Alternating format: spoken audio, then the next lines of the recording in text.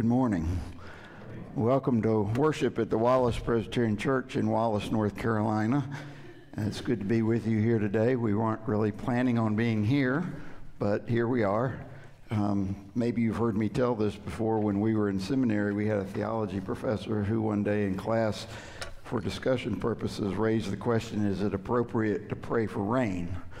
And the point being, the example he gave was in a small town, farmers needed rain because it had been a drought, and they were praying hard for rain, but across town was a bride planning an outdoor wedding.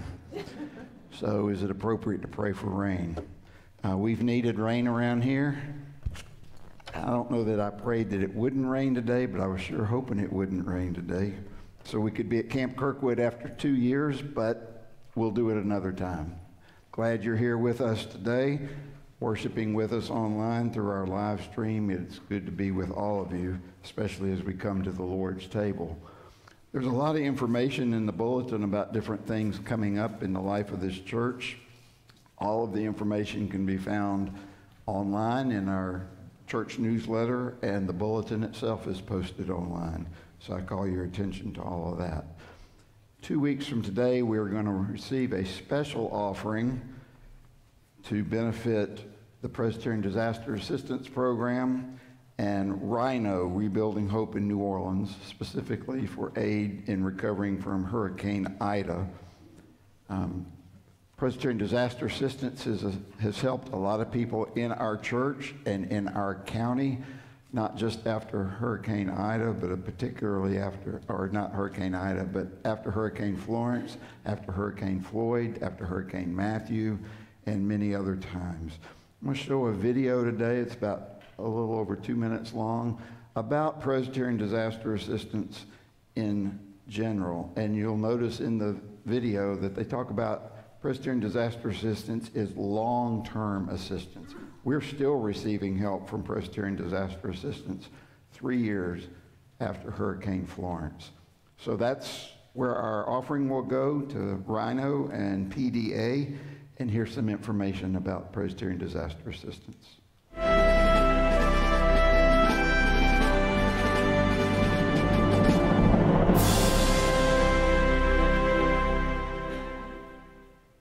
There are sounds that most of us love to hear. Sounds that elicit good feelings and images of joy. Happy birthday! Comfort. Hope for the life ahead. But there are other sounds. Sounds that leave us with feelings of fear, grief, suffering. Throughout our country and in every corner of the globe, people just like you and me, with lives full of promise and hope, turn a corner to find life's greatest obstacles staring them in the face. They experience the kind of disaster that is beyond our comprehension. But that is where we come in. Presbyterian Disaster Assistance enables congregations and mission partners of the Presbyterian Church USA to witness to the healing love of Christ through caring for communities adversely affected by crisis and catastrophic events. When disaster strikes, Presbyterian Disaster Assistance is there for the long-term recovery of those impacted. Long after the world has moved on, our blue-shirted volunteers in the U.S. and our ecumenical mission partners around the world are still there witnessing to the presence of God. Leading by example, serving those who need it most, restoring the promise of hope through the healing power of Jesus Christ.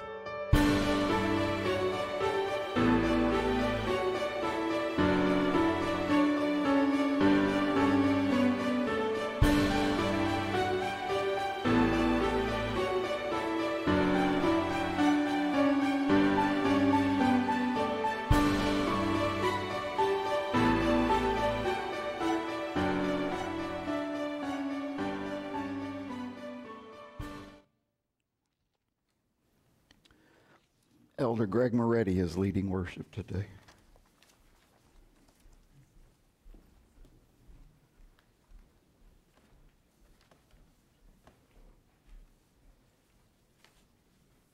Good morning, everyone. It's good to see you all.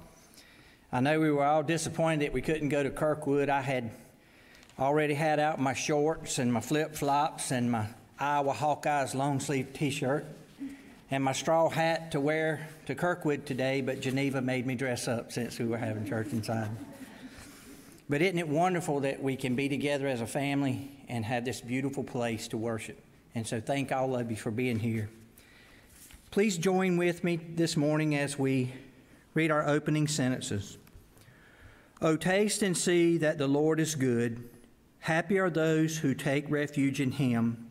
We come to worship hungry, Lord. We are hungry for comfort, hungry for love, hungry for a new way of living, hungry for your word. Thank you for giving us this place and this time to worship. We are eager to taste your goodness in community with our brothers and sisters. Bless us as we feast on the bread of life today." There's not a hymn listed in your bulletin today, but they are listed here on the wall. And our first hymn is 525, "Let Us Break Bread Together."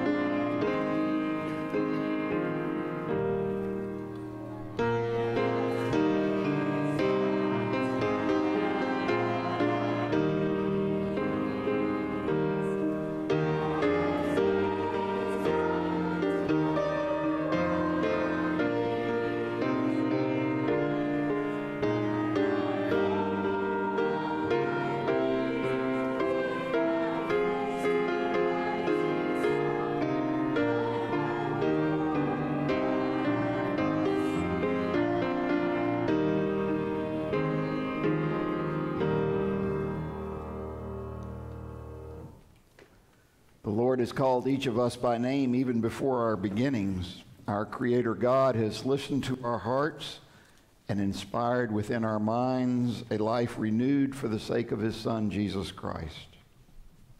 By the power of the work in the Holy Spirit among us and within us, let us confess before God and one another the sins that are before us as we prepare to come to the Lord's table. I invite you to join me in our unison prayer of confession, our responsive assurance of pardon, and our silent prayers. Let us pray together. Lord, we look for you in the wrong places. We put our trust in material things. We worry about things we cannot change. We wonder if you are even there at all. For all the times we have doubted you, Lord, forgive us.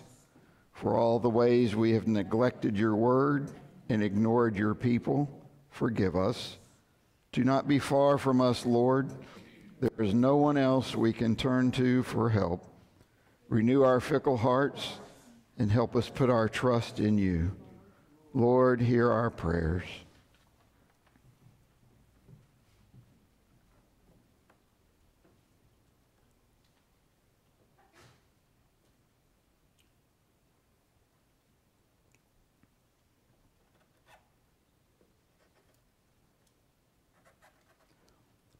There is no wrong that God cannot make right. There is no chasm that can separate us from God's love. The Lord is patient and kind, generous and good. God will not forsake us or leave us. Let us turn to the Lord with confidence and put our faith in God's great mercy. By the power of Jesus Christ, we are made whole. Amen. Let us sing God's praises for his mercy in our lives.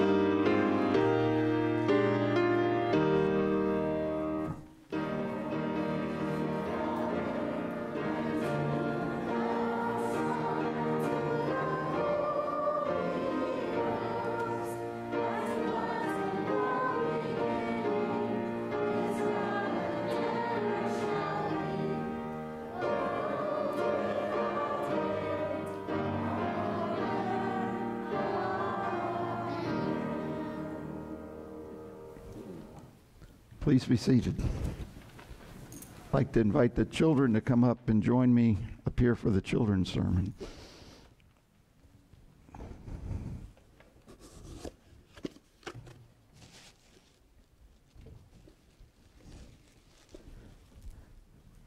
Good morning.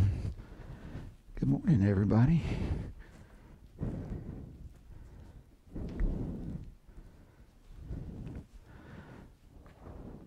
If you can't see what I've got, you can look at that screen right there in a minute.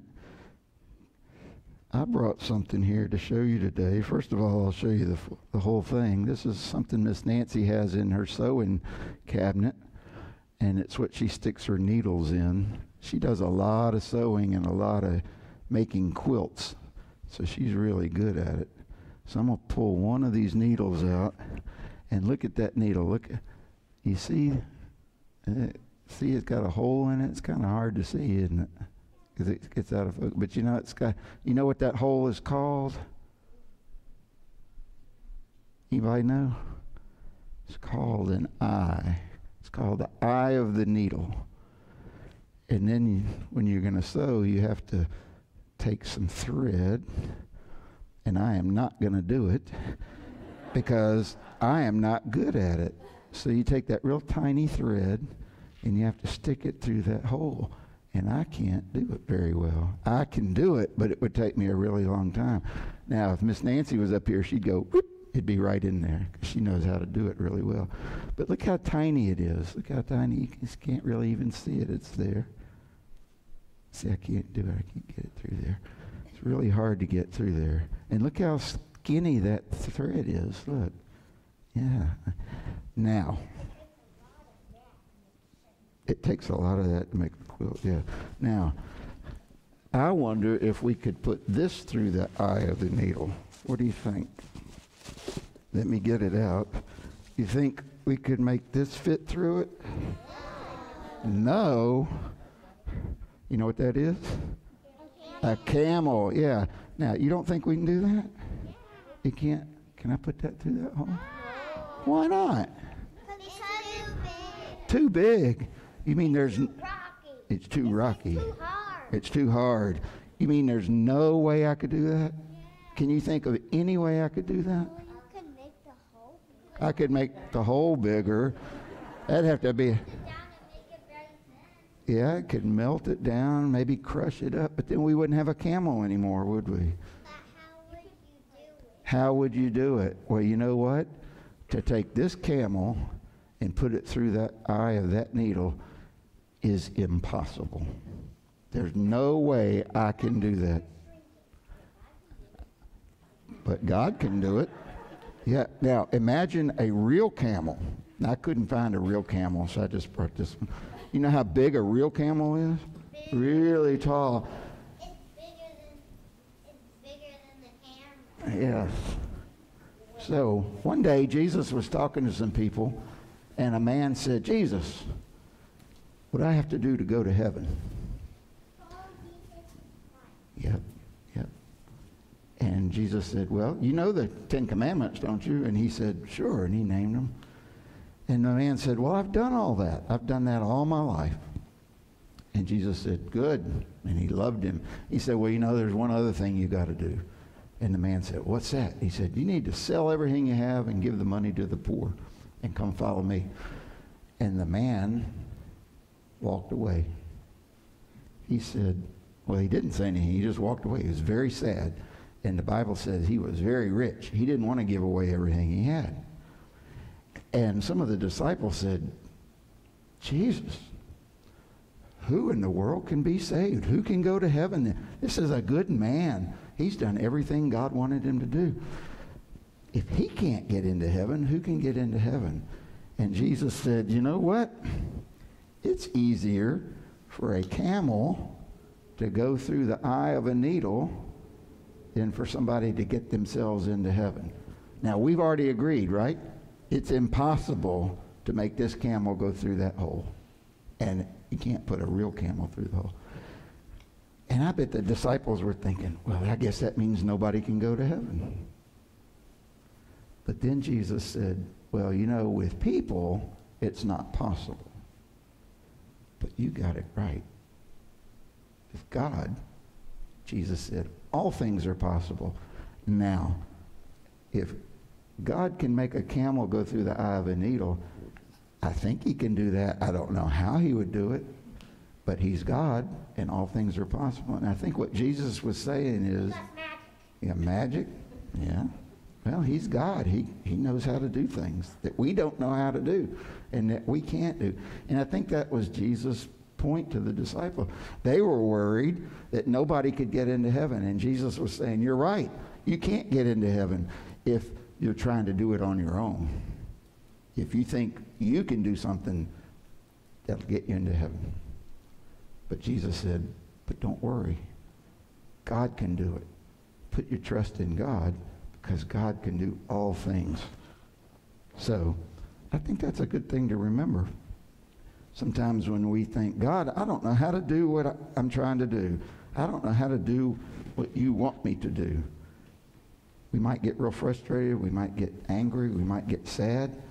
But we can remember that with God, all things are possible. Let's have a prayer together. Let's pray. Dear God, we don't understand how a camel can go through the eye of a needle. But we don't understand a lot of things, God. But we know that you are a God, that you love us, that you care for us, that you have all good things for us. And so we trust you, and we trust the Bible when it says that you can do all things. Lord, help us to always remember that. We pray in Jesus' name. Amen. Thank you all for coming up.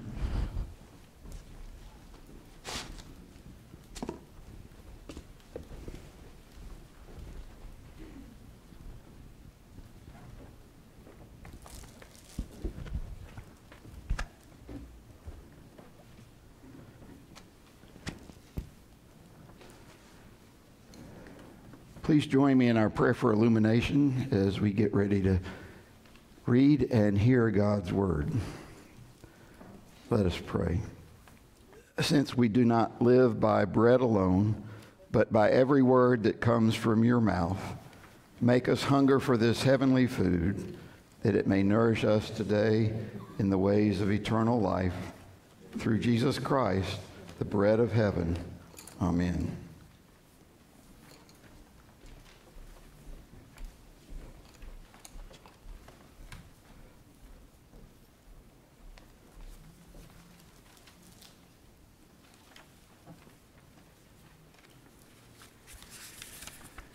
Our Old Testament lesson this morning comes from the book of Job, chapter 22, verses 21 through 26. Please hear God's word. Agree with God and be at peace. In this way, good will come to you. Receive instruction from his mouth and lay up his words in your heart. If you return to the Almighty, you will be restored.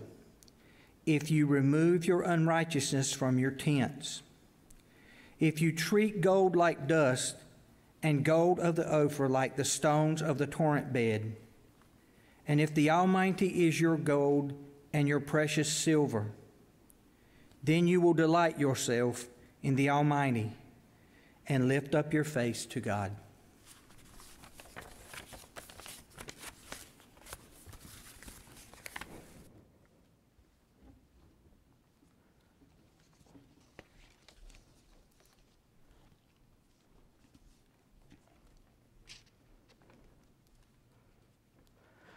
I grew up hearing this gospel story I'm getting ready to read, referred to as the story of the rich young ruler. It's in Matthew, Mark, and Luke. In Matthew, we find out that he was young, and in Luke, we find out he was a ruler, but he's not described that way in this story. But I invite you to listen for God's word. Jesus is still on the road with the disciples. He's almost to Jerusalem, but he continues to teach them as he interacts with people, and this is another event from that journey to Jerusalem. Listen for God's word.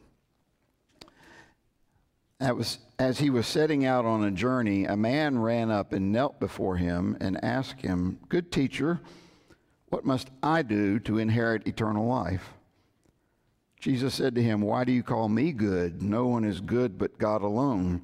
You know the commandments. You shall not murder. You shall not commit adultery. You shall not steal. You shall not bear false witness. You shall not defraud. Honor your father and mother." He said to him, "Teacher, I have kept all these things since my youth." Jesus, looking at him, loved him and said, "You lack one thing. Go, sell what you own and give the money to the poor, and you will have treasure in heaven. Then come, follow me." When he heard this, he was shocked and went away grieving, for he had many possessions. Then Jesus looked around and said to his disciples, "How hard it will be for those who have wealth to enter the kingdom of God." And the disciples were perplexed at these words. But Jesus said to them again, "Children, how hard it is to enter the kingdom of God. It is easier for a camel to go through the eye of a needle than for someone who is rich to enter the kingdom of God." They were greatly astounded and said to one another, "Then who can be saved?" Jesus looked at them and said, "For mortals it is impossible, but not for God. For God all things are possible." Peter began to say to him, "Look, we've left everything and followed you." Jesus said, "Truly I tell you, there is no one who has left house or brothers or sisters or mother or father or children or fields for my sake and for the sake of the good news, who will not receive 100-fold now in this age, houses, brothers and sisters, mothers and children, and fields with persecutions, and in the age to come eternal life. But many who are first will be last, and the last will be first." May God bless the reading and the hearing of his word. Let us pray. Let the words of my mouth and the meditation of my heart be acceptable to you, O Lord, our rock and our redeemer. Amen. One of my favorite Jimmy Buffett songs is from the 1999 CD called Beach House on the Moon. The song is called "A Little Spendin' Money," and it goes like this. Now, I'm not talking about excessive greed, the kind that puzzle the scribes and the Pharisees. I don't worship it like a golden calf, but change in my pocket's always good for a laugh. I've seen it brighten up the eyes of a child. It even makes the Dalai Lama smile. It's no relation to the meaning of life, but it's a dang fool husband who doesn't spring for his wife a little spending money. Money to burn. Money that you did not necessarily earn. Rainy days seem to wind up sunny as long as you got a little spending money. I got no financial conscience. Can't worry where it went. A lasting treasure or a moment of pleasure, worth it every cent. Coin or paper, baby, silver or gold, all denominations, nouveau or old. Can't have a turkey without oyster dressing. It's the root of all evil, the sum of all blessings. Don't need no armored car or time-lock vault. Don't need no shaker full, just a few grains of salt.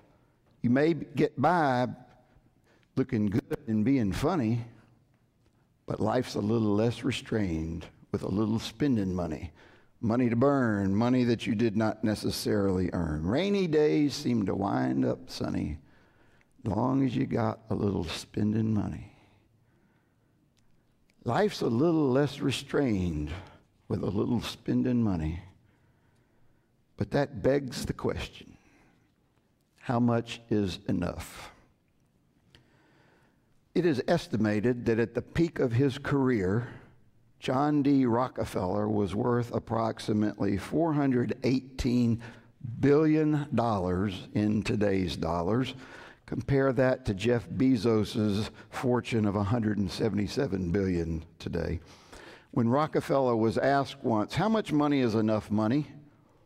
He replied, just a little bit more. And in a variation of the story, he was asked, how much money does it take to make a man happy? And Rockefeller answered, just one more dollar. Brad Stollery, a Canadian financial writer, posed this thought experiment. Suppose you're one of 5 people who have been selected by a mysterious philanthropist to participate in a contest. The 5 of you all have comparable debt levels and cost of living, as well as similar middle-class financial situations. You're all roughly the same age, equally healthy, have the same number of children, and you all live moderately low-risk lifestyles. Privately, a representative of the donor approaches each one of you one by one with a blank check and a pen and poses the following question. How much money would you have to be paid right here and now to retire today and never receive another dollar of income from any other source for the rest of your life? The catch is that whoever among the 5 players writes the lowest amount on the check will be paid that sum, and the other 4 players receive nothing. The richest man in the whole county was sitting in the front pew at the last night of the revival. No one knew exactly how much he was worth, but he owned a lot of businesses and property in town, in the county, in the state, and even across the whole country. And he made no secret of his wealth. He lived a very lavish lifestyle. When the usher handed him the offering plate, the rich man was suddenly overwhelmed, and he signaled to the organist to stop playing, and he stood up to face the congregation. And with tears in his eyes, he said, 40 years ago tonight, I sat right here in this pew at another revival, and I was convicted by what I heard. And when the offering plate came by, I reached into my pocket, and I pulled out the last and only dollar I had to my name, and I put it in the plate. I gave away everything I had, and look how the Lord has blessed me. And somebody in the back shouted, do it again. The Sunday school teacher was talking to the boys and girls about the importance of generous giving. Boys and girls, she said, how many of you would give $50 to the poor? All the children raised their hands. The teacher was impressed. How many of you would give $100 to the poor? All the children raised their hands. So she tried again. How many of you would give $1,000 to the poor? All the children raised their hands. She asked, well, how many of you would give $1 to the poor? And all the children raised their hands except one little boy named Billy. She said, why, Billy? You said you'd give $50, $100, even $1,000 to the poor. Why won't you give $1 to the poor? And Billy said, because I actually have $1. Then Jesus looked around and said to the disciples, how hard it will be for those who have wealth to enter the kingdom of God. And the disciples were perplexed at these words, and who can blame them? Because riches and possessions were seen as blessings from God, blessings for your faithfulness. And if a rich man, blessed by God, who has kept all of the commandments since his youth, can't get into heaven, then who in the world can? Children, Jesus said, how hard it is to enter the kingdom of God. It is easier for a camel to go through the eye of a needle than for someone who is rich to enter the kingdom of God. So let's take Jesus' picture image literally, kind of like in the children's sermon. It's impossible for a camel to go through the eye of a needle. So who can be saved? That's what the disciples are asking. And although Mark doesn't indicate this, we can imagine Jesus looking at them and saying, guys, now you're starting to catch on. You can't do anything to inherit eternal life, the kingdom of God. Maybe the rich man's question was sincere. There's really nothing to indicate otherwise. What do I do to inherit eternal life? I mean, after all, Mark tells us Jesus looked at him and loved him. Jesus doesn't condemn his money. He doesn't condemn his riches. He doesn't condemn possessions in and of themselves in this story. But he does tell the rich man, you lack one thing. Go and sell what you own and give the money to the poor. And when the man heard this, he was shocked, he was sorrowful, and he went away. But Jesus, I actually have many possessions. So no matter how admirable his motivation for coming to Jesus that day, it's as if he thought he could earn or buy his way into heaven, his salvation, either with his money or with the things that he did. And there's the rub for the rich man, and perhaps for all of us. Jesus has this uncanny knack of taking questions and turning them upside down and inside out and posing them in a new way to the original asker. The rich man asked, "What must I do to inherit eternal life?" And Jesus ended up talking to him about using what he had to help other people. And then Jesus turned and taught his disciples about what it means to live in true community as one of his followers.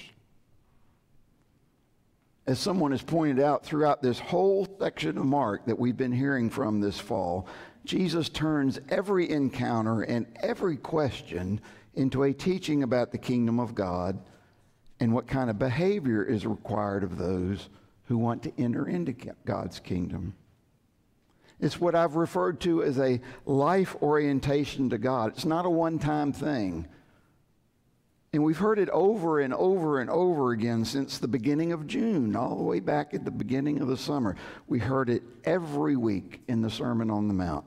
We heard it all through August in Paul's instructions to the Ephesian believers. And now as Jesus makes his journey to Jerusalem along the way, every week this theme keeps coming up about what it means to be a follower of Jesus.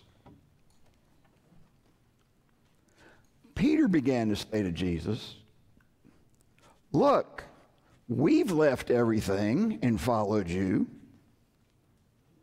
On the one hand, Peter's simply stating facts.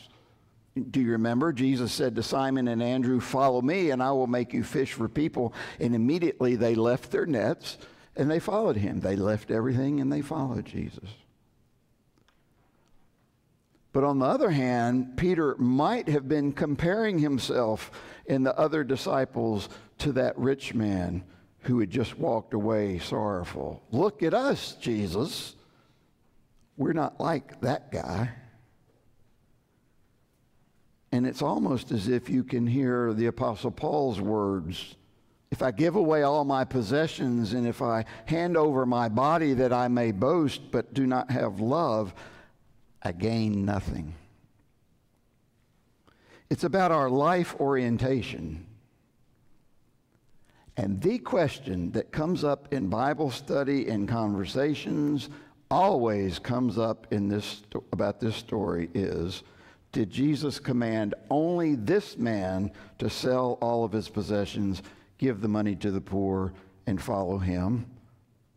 Or does Jesus' command apply to every single one of us?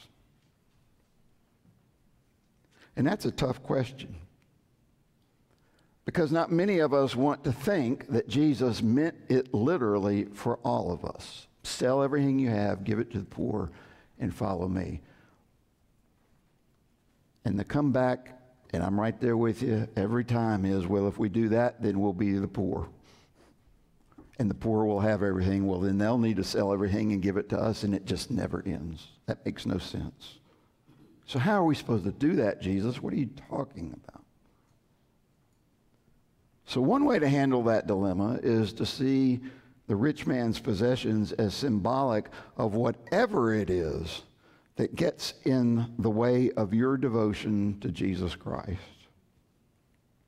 And actually, that's a pretty helpful interpretation. What in life are you so closely tied to that it's hard to be a faithful follower of Jesus on the way? But then again, this story about the man with many possessions hits pretty close to home, doesn't it? So much of our time, our money, our possessions, that's how we keep score in life. Either when we judge other people or when we rate our own self-worth. It's a funny thing, though. Why is it that when we compare what we have to what others have, we inevitably look at people who have more than we do and wish for that $1 more, rather than looking at people who have less than we do and giving thanks for our many blessings and then using what we have to help those who have less? Last week I read this story on Facebook. Perhaps you saw it, or maybe you've heard it before. One day a very wealthy father took his son on a trip to the country for the sole purpose of showing his son what it was like to be poor. They spent a few days and nights on the farm of what would be considered a very poor family. And when they returned home, he asked his son, "How did you like the trip?" "It was great, Dad," the son replied. "Did you see how poor people can be?" the father asked. "I sure did," the boy said. "So what did you learn from this trip?" his father asked. The son said, "Well, I saw that we have one dog and they have 4. We have a pool that reaches to the middle of our garden, but they have a creek that has no end. We have imported lanterns in our garden, and they have the stars at night. Our patio reaches to the front yard, and they have the whole horizon. We have a small piece of land to live on, and they have fields that go beyond your sight. We have servants who serve us, but they serve others. We buy our food, but they grow theirs. We have walls around our property to protect us, but they have friends to protect them." The boy's father was speechless. And then his son added, "Yeah, Dad, it showed me just how poor we really are." Jesus and the rich man. It's a tough story. But no matter how we choose to interpret it, the meaning is pretty clear, and it's the same thing that Jesus has been teaching his disciples and us all along the way to Jerusalem. Life in the kingdom of God is radically different from the life defined by this world. In fact, life in the kingdom of God may sound impossible.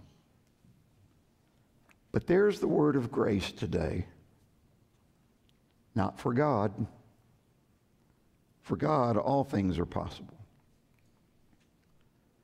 One final story. An American tourist in Jerusalem met up with a monk who offered to show him around the monastery. On the tour, they came to the monk's room. The tourist noted no TV, no radio, only one change of clothes, a towel, and a blanket. The man asked the monk, "How do you live so simply?" The monk answered, "I noticed you only have enough things to fill one suitcase. Why do you live so simply?" To which the tourist replied, "Well, I'm just a tourist. I'm only passing through." And the monk said, "So am I. So am I." Let us pray. God of infinite patience and wisdom, we come to you with so many things that claim our time, our energy, our resources, our very lives. Help us to place our lives and our trust in you. Give us courage and strength to truly be your disciples. We ask this in Jesus' name. Amen.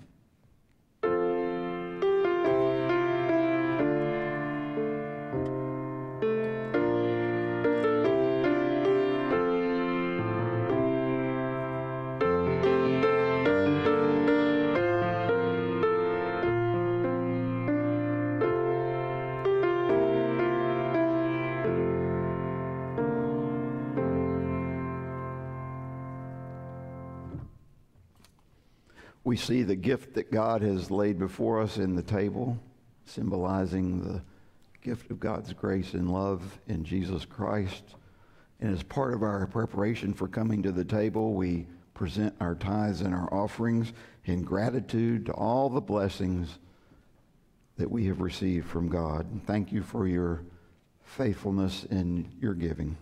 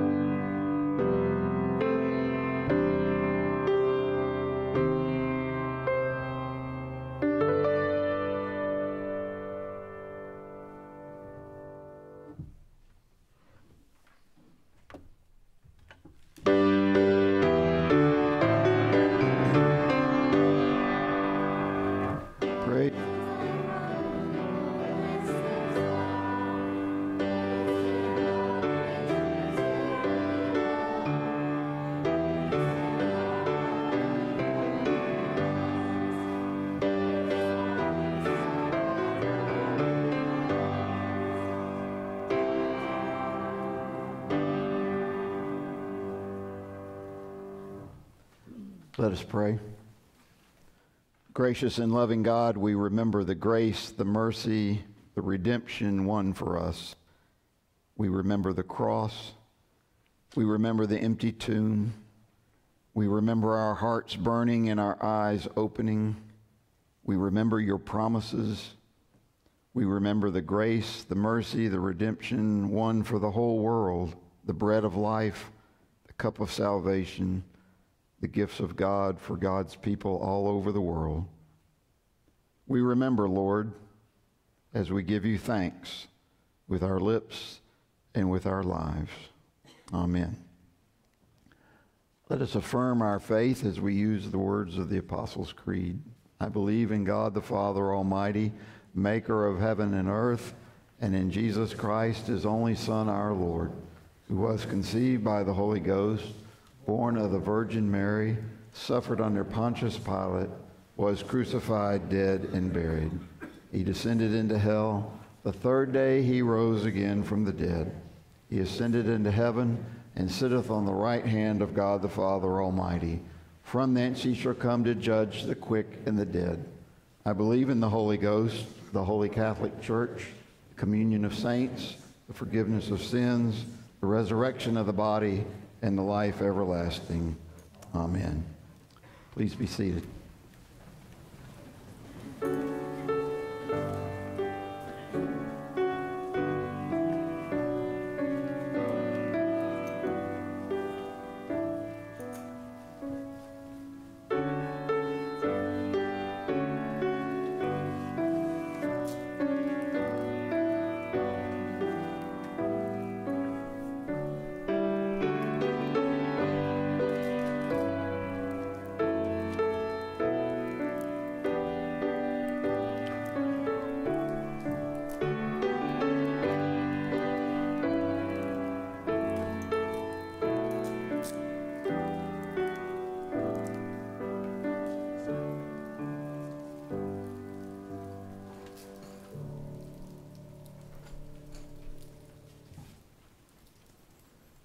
Brothers and sisters in the Lord Jesus, the meal we are about to celebrate is a feast of remembrance, communion, and hope.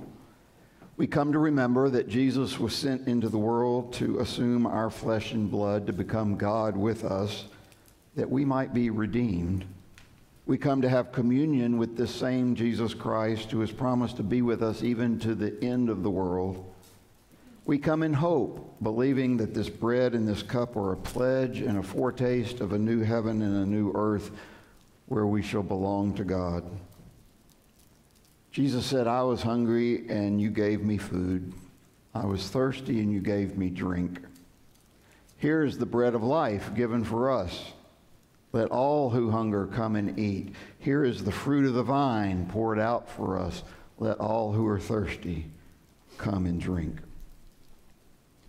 The Lord Jesus, on the night in which he was betrayed, took bread, and when he had given thanks, he broke it, and he gave it to his disciples, and he said, Take, eat, this is my body, which is for you. Do this in remembrance of me. And after supper, in the same manner, he took the cup, and after having given thanks and blessed it, he gave it to his disciples, and he said, This cup is the new covenant poured out in my blood for the forgiveness of sins. All of you drink of it. Paul reminds us, as often as we eat the bread and drink the cup, we proclaim Christ's death until he comes again.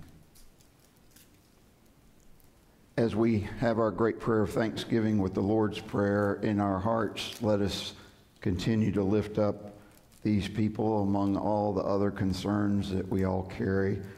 Sympathy to Benjamin Bryce and his family on the death of Ben's wife, Sarah. To Vera Simpson and Stanley Skidmore and their families on the death of their father, Stan Skidmore. The family of Laura Johnson, who died on Tuesday. The family of David Wood, who died on Thursday. We continue to pray for Linda Wells, Effie Mobley, Hill Lanier and his parents, Denny and Donna, Helen Glass, Molly Lowry, Cameron Lee, Shirley Carlton, and Merle Behringer. Let us pray together. It is truly right and our greatest joy to give you thanks and praise, O God, our Creator. You have given us life and second birth in your Spirit. Once we were no people, but now we are your people. You claimed Israel as your chosen nation. You raised up the church as a witness to the resurrection, breathing into it your life and power. From worlds apart, you gathered us together. When we go astray, you welcome us home. Always your love has been steadfast. You are holy, O God of majesty, and blessed is Jesus Christ, your Son, our Lord. In love with you and in compassion for all, Jesus healed and taught, challenged and comforted, welcomed and saved. He formed a community promising to be with his disciples wherever 2 or 3 were gathered, sending them on his mission of hope and healing in the world. Jesus trusted his life entirely to you and went freely to his death so the world might be set free from suffering and sin. You raised him from death, and you raise us also to live a new life with him. In the power of the Holy Spirit, you send us out to make disciples as he commanded. O God, remembering all your mighty and merciful acts, we take this bread and this cup from the gifts you have given us and celebrate with joy the redemption won for us in Jesus Christ. Accept this, our sacrifice of praise and thanksgiving, as a living and holy offering of ourselves, that our lives may proclaim Jesus Christ crucified and risen. May you pour out your Holy Spirit upon us and upon these gifts of bread and cup, that the bread we break and the cup we bless may be a communion of the body and blood of Christ. O God, you have called us together to be the church. Unite us at your table, and in one loaf and a common cup, make us one in Christ Jesus. Let your Spirit empower the life we share and ignite our witness in the world. With all who have gone before us, keep us faithful to the gospel teachings and fellowship, to the breaking of bread and the prayers. Give us strength to serve you until the promised day of the resurrection, when with the redeemed of all the ages we will feast with you at your table in glory. Through Christ, all glory and honor are yours, Almighty God, with the Holy Spirit in the holy church, now and forever. As Christ our Savior taught us, we are bold to pray. Our Father, who art in heaven, hallowed be thy name. Thy kingdom come, thy will be done, on earth as it is in heaven. Give us this day our daily bread, and forgive us our debts as we forgive our debtors. And lead us not into temptation, but deliver us from evil. For thine is the kingdom, and the power, and the glory forever. Amen. The bread that we break is the communion of the body of Christ.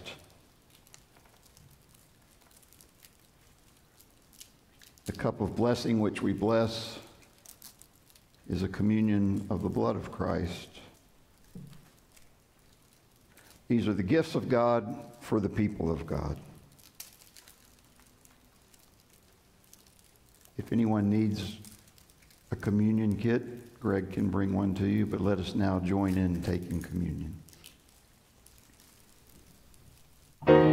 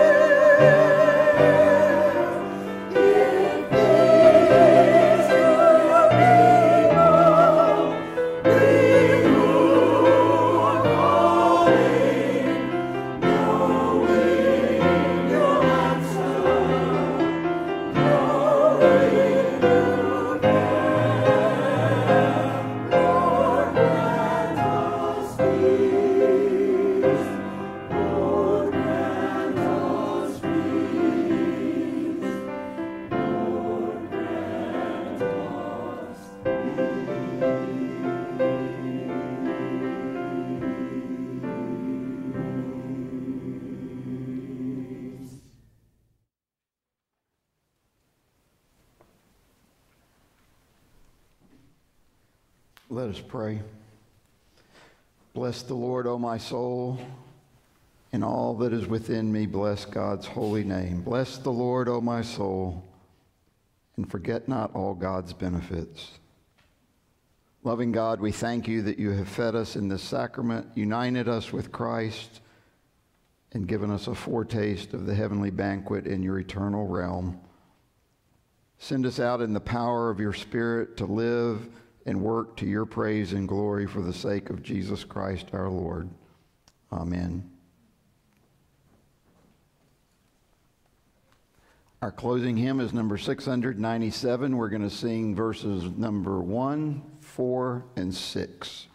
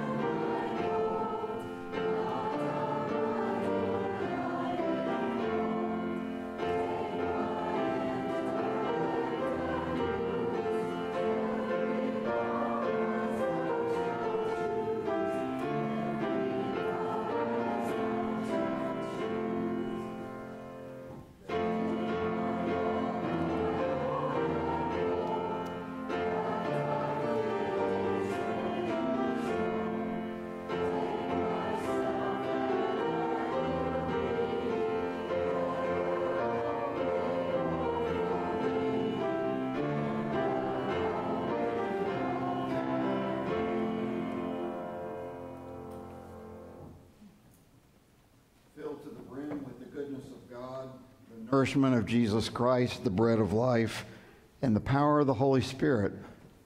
Let us now go in peace to serve the Lord God in all that we think and do and say.